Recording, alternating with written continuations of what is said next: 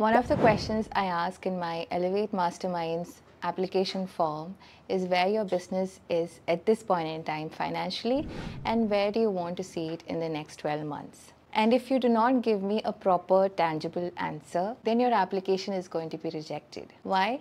Because if you as a business owner aren't paying attention to how much money it's making or to the financial data, then I personally believe that you are not serious about your business or you're not here for the long run. Hi, my name is Nilufer. I'm a marketing coach and also the founder of Nilu & Co., a digital marketing agency based in Kakinad, Kochi. In today's video, I'm going to dive into the exciting world of financial planning for business owners like you. Whether you're a solopreneur, a startup founder, or a seasoned business pro, these strategies will help you steer your business towards financial success. So grab your favorite notebook or open that spreadsheet because I'm going to drop some knowledge bombs. The first thing that I recommend that you do as a business owner is to make sure that your business goals and personal financial goals are separate. It's like having a separate set of work clothes and another set for pajamas.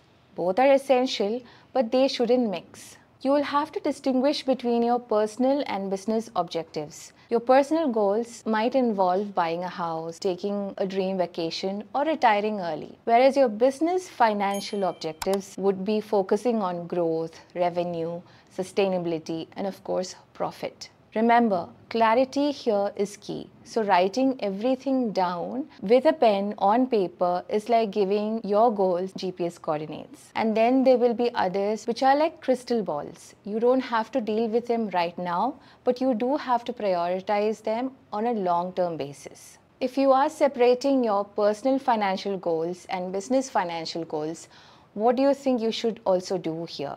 Have two separate bank accounts. Time and time again, I have come across several women business owners who do not have separate bank accounts for their business needs and personal needs. And what's even worse is that they're usually using their husband's account for their business purposes. This is not a great idea in the long run. Why? Because lines get blurry and the numbers get jumbled up with one another. It's easier to track your business's health when your financial data is not mixed up with your personal data. The next thing you should do is to prioritize wisely. There will be immediate needs like paying bills and long-term plans like retirement fund. On a day-to-day basis, as a business owner, there will be balls that you will have to juggle. Some will be like hot potatoes, urgent. You will have to pay for them right now. The next strategy I recommend is to explore funding options. There are two ways that you can go here. One is self-funding. So you're going to bootstrap your business using your own piggy bank or your own savings. You're going to invest your personal assets or profits back into the business. The plus side of this method is that you as a business owner will have full control and you do not have to worry about someone knocking at your door to collect debt. However, this method can limit your growth unless and until you come from the Ambani or Adani family. The second category for funding are the external sources. Who are these external sources? Investors, loans, grants, and crowdfunding platforms. Here you will have to assess the risk versus growth potential. For example, an investor is going to want a piece of your profit pie. The third financial strategy that I'm going to recommend here is liquidity. What is liquidity?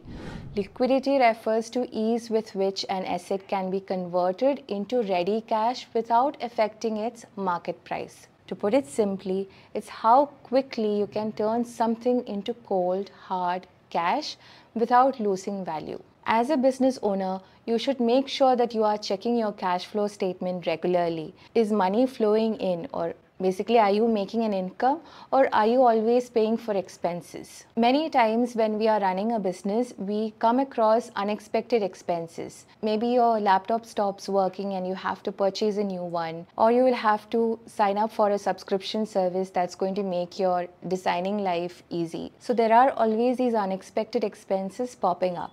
Having a buffer of cash that will cover one or more of these unexpected expenses can help you breathe easy as a business owner. The next thing you should do is to plan for your taxes. Understanding tax deadlines, filings, and local regulations is going to help you in the long run. If you are someone who is scared of these things, then it's best to hire a part-time or a full-time accountant so that you're paying your taxes on time. Now remember, financial planning isn't about being a math genius. I completely understand that when we were growing up, we were all scared of numbers or mathematics because of the way it was taught to us. However, understanding your finances isn't just limited to addition or subtraction. Plus, we are living in a day and age where we have access to several apps, YouTube videos, and other resources, both paid and free, which will help improve your finance knowledge. If you found this video helpful, hit that thumbs up button and share with a friend or family member who might need it. I'll see you soon.